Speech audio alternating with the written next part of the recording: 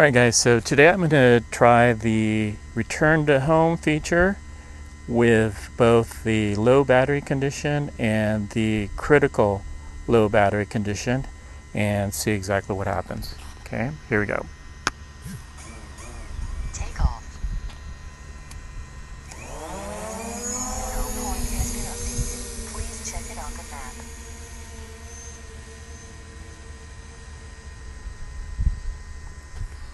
Now what I'm going to do is I am actually going to go into an intelligent flight mode, so I'm actually going to do point of interest.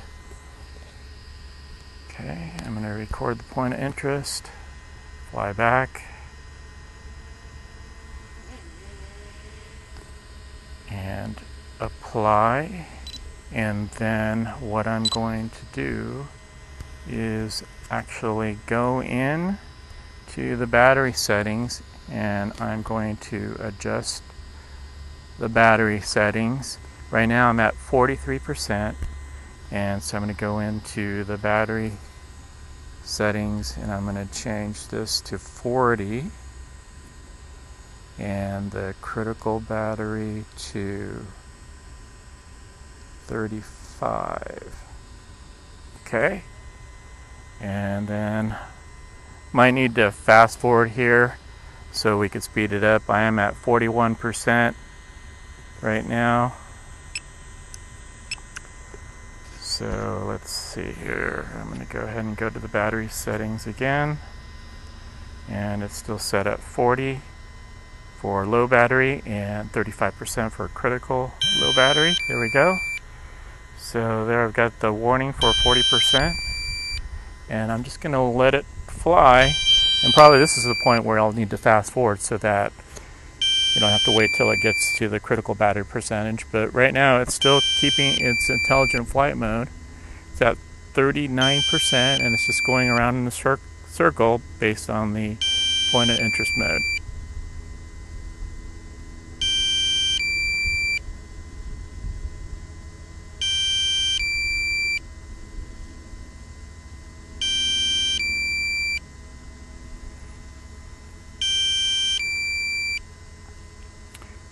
Alright, so we're at 37%. This beeping is going to drive me crazy, so I may very well speed up the video for you guys so you don't have to wait for it to actually reach the critical low battery point. Okay, I'm at 37%, and let me check the settings again for the battery, and you can see the critical low battery warning is set at 35%. So I'm assuming once it reaches the 35% level, it's going to commit to an automatic return to home, and so we'll just see how that goes down. All right. Okay, I just hit the critical low battery warning, and it's beeping like crazy here. The Mavic is still keeping in the intelligent flight mode. It's still going around in a circle. So that is really interesting. Okay. I was really expecting it to execute a return to home at this point, but it is not. But on the gauge at the top of the screen, you could see there's 5 minutes and 17 seconds left on the battery, and you can see the little H marker, which I believe is the point where the time meets that point, then in fact it'll actually execute the return home function. So I guess I gotta wait out a little bit longer here. Again, I might fast forward at some point here so you guys don't have to wait till it actually reaches that point. And I'm not actually sure I want to wait till it hits the critical point, the very critical point where it's going to execute a return to home. But we'll see here. Right now it's saying I've got 4 minutes and 32 seconds. And this beeping's driving me crazy here, but just hang on here and see what happens here.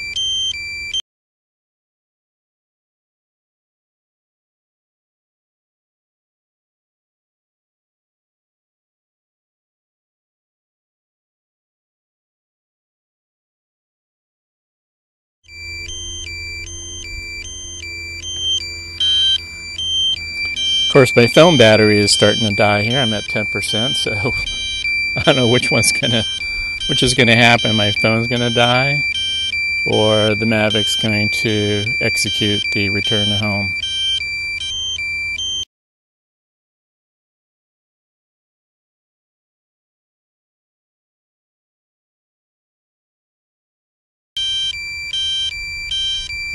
Okay, now you can see on the screen I'm at 2 minutes and 22 seconds, and the icon for the time is actually overlaid over that yellow marker there that had H on it. So again, hopefully it's going to execute the return to home soon. 2 minutes.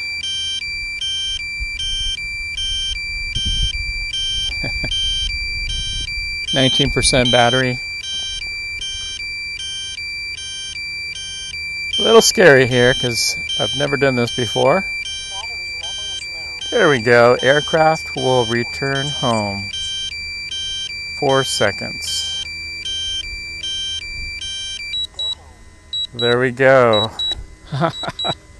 Alright, I'm glad it's returning home because I don't really feel comfortable when I'm at 16% battery, but it is above me now and it is right over the home point, executing the turn before it starts descending, and it's descending now.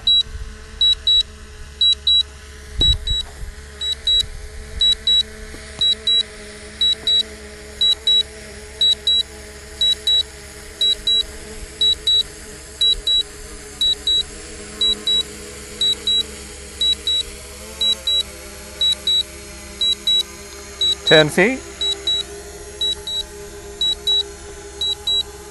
Okay, so now it's telling me it's not suitable for landing. I'm going to hit OK, and I'm going to have to manually land the Mavic. So I'm going to throttle down. Whoa, okay.